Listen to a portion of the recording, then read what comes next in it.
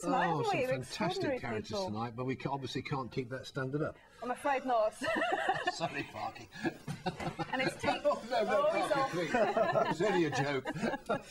And it's take 2 tonight, isn't it? Yes, it is, yes. If you were watching last night, you'll know we had a technical hiccup, and I was going to do you loads of moon stuff, and then the technology didn't work. So we're going to try again today, and hope that the curse of the moon doesn't strike twice. But not all bad, because last night, as soon as we mentioned the moon, Sylvia went into a garden and took this picture.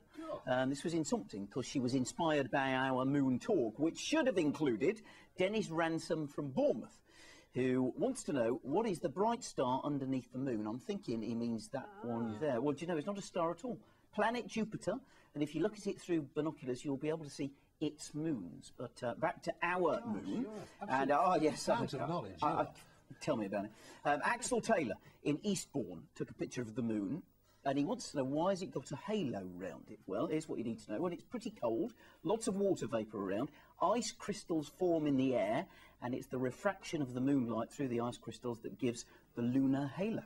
Oh, this information, of course, not brought to you by me, because I know nothing, but from Professor Greg Parker at the New Forest Observatory, who takes some amazing pictures. That's the Heart Nebula. That's just incredible. He does clever stuff with a computer and a telescope. But here's the picture that started it all off last night from Ian Matthews in Hastings.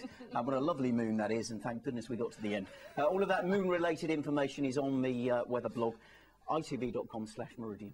And all of your weather forecasting information is coming up right now from the one and only Simon Parkin. Here he is.